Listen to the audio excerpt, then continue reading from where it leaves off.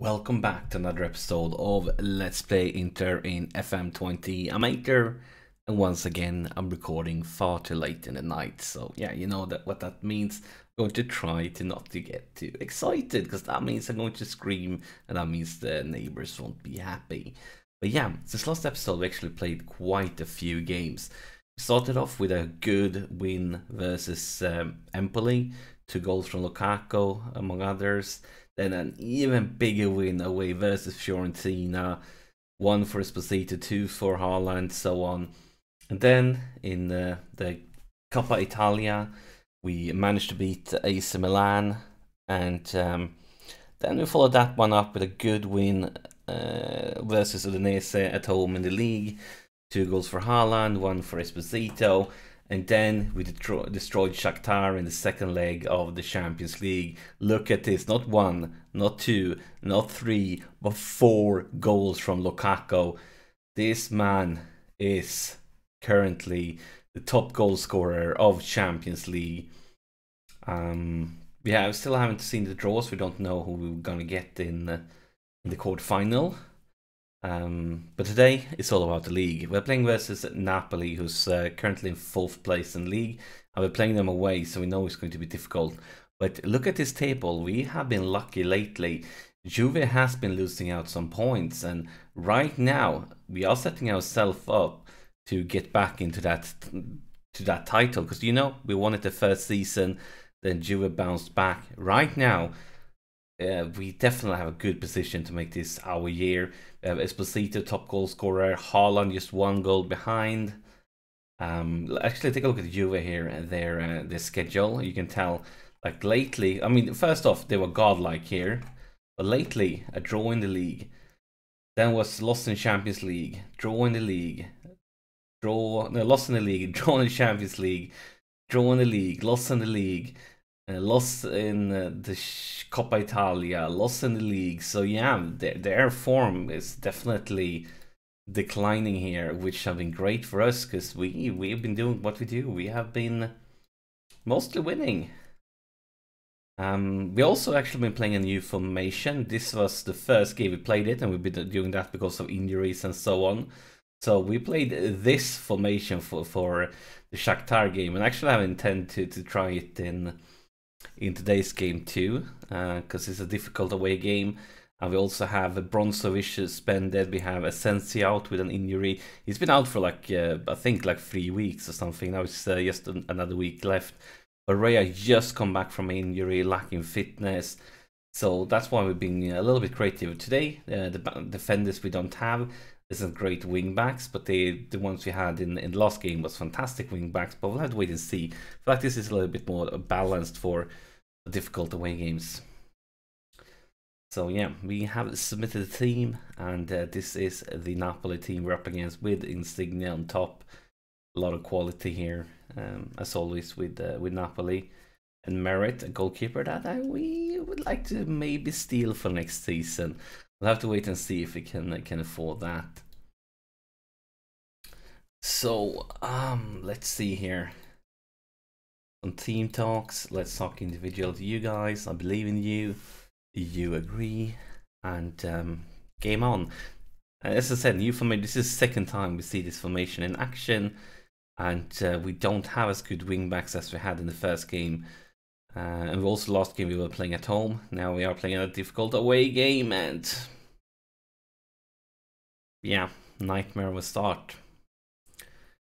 We haven't even played 6 minutes when this happens, and frustrating.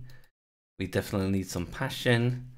And this just remind me, I need to show you guys one thing. I forgot to tell you that when let's get to the normal screen here. When we're talking about the schedule, I want to mention this game versus Udinese was actually a little bit special one, because it started off as a nightmare.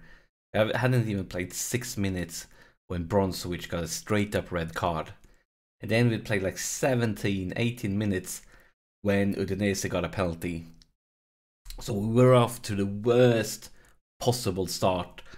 But then the man, the myth, the legend, our captain, fantastic Handanovic, stepped up and decided, nope, no, we're not going to concede any goals here today. He saved the penalty, and then the rest is history. Even though we played almost the whole game, with one player less, Haaland scored twice, Esposito once, so won 3 goals against 1. Very pleased with that win, considering the red card, considering the early penalty we got against us.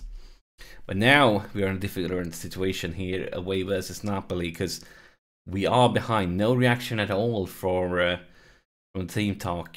And looking at statistics, we are creating a slight bit more chances. And not by a huge margin though. I'm not seeing seeing many highlights either. I think we only see the goal. The goal was the only highlight. But let's say that, of course, we see Napoli again. And it's another red card. Come on. Come on. 2 league games in a row where we get a red card. So now we need to try to turn things around with 1 less player on the pitch. Yep. Why can't I confirm this? Why can't I do anything? I can get out, okay? But maybe we can do it. I mean, we could versus Udinese, show that we can do it here again. And we don't have Handanovic in goal either. He's on the bench. He picked up like a slight thing. He's okay now, but I just like I didn't want to risk anything, so I'm playing with Radu, our backup keeper. And maybe, just maybe, Handanovic would have saved that first goal. But that's the halftime whistle. We created more than twice the amount of shots. We're going to go aggressive. We're going to tell them that they've been garbage. We're also going to speak to you, Tonali. Tell how disappointed I am with you being sent off. I'm not going to just change things around directly. Because yes, we got very few highlights. But we created more than twice the amount of chances that they did. So we know that we can do stuff. We know that we can create things. And maybe this is the one. Here's DiMarco. DiMarco for Haaland. Haaland breaks through into the box. And, well, we got a chance. And we have a corner here. Maybe we can do something from the corner. It's DiMarco with the corner. And Haaland is Gagliardini, De Vries. And now it's going in the wrong direction. And that's the end of the highlight. I think we need some creativity here. Yellow card for Gagliardini. We have a throw in here. Haaland, DiMarco, Gagliardini, DiMarco, Gagliardini, sets up Esposito, the Serie A top goal scorer. Is this 26th goal of the season? And we are back in business. 1 man down, we're back in business. And we're going to stay like this because we're not pleased with a draw. We're always in it to win it, and we're going to keep on pushing forward.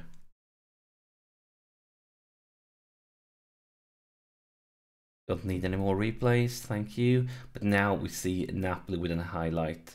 Oh, maybe not. Maybe Esposito can turn it around. And here is Gagliardini, but he gives it away. Come on, lads. We can do something here. We can win this one. We can make this one for us. We can. I believe in you. Memphis Depay breaks through into the box. Come on, do something, guys. Do something. And it bounces, and he gets one of his career's easiest goal. Talk about luck. It bounces and lands at his feet when open net. It could have bounced anywhere, but of course it bounces, so he gets an open net. I don't want to see more of that. I want to see more passion. We have a goal kick here. Montero, Skriniar for Jedwai, Barea.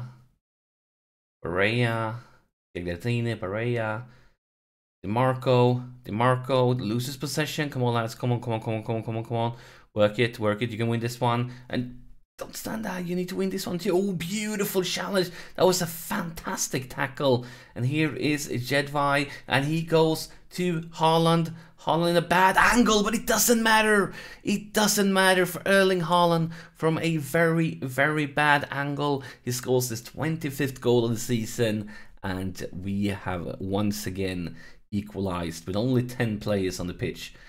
Yeah, that is a quality finisher from that angle. Makes me a happy manager. I think we need to start looking for subs then. Was having a bad day at work. Kind of everybody's in similar level.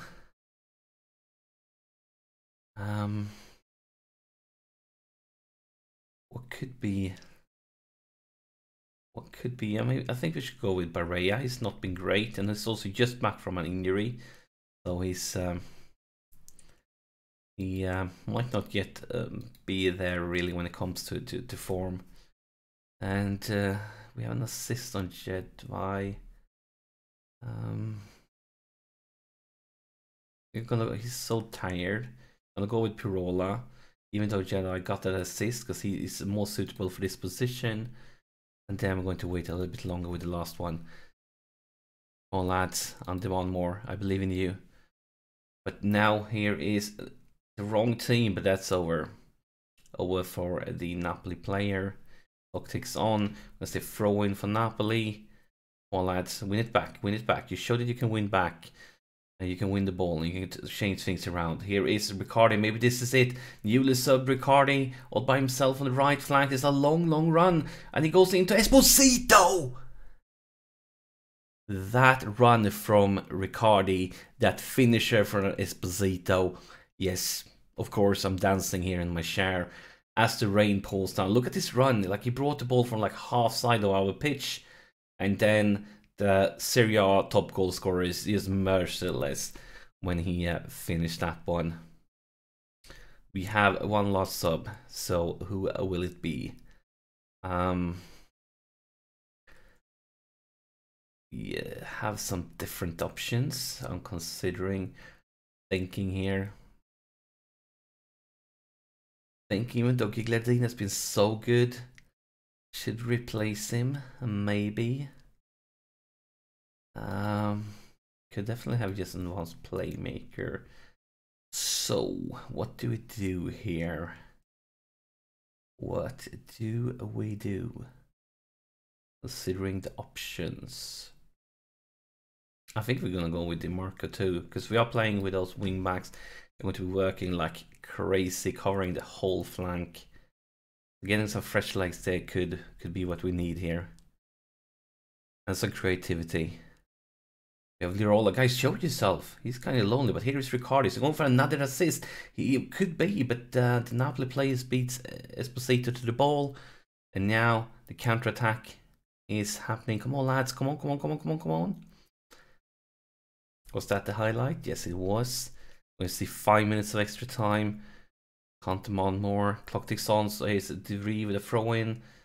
Haaland, Telles, Riccardi, and Esposito loses possession. But it was a tough pass for him. Win this one. No! What are you doing? What are you doing, Skriniar? Now you pick a tactical foul. In a situation like that, you pick a tactical foul. Beautiful though by De Vrij. De Vrij goes through to Haaland. Haaland breaks in to the box. Haaland. Definitely couldn't have done better there. That was kind of a better chance than the one he scored on. I really feel like it was beautiful by newly sub Telles. And then that cross for Esposito. It's offside, I guess. Okay, look at the clock now. The ref should blow at any moment. He should blow the whistle. Come on, ref. Blow the whistle. Blow the whistle. Blow the whistle. Don't let this chance happen. Don't let this one happen. Is that offside? Okay, offside. Yeah. Okay, guys.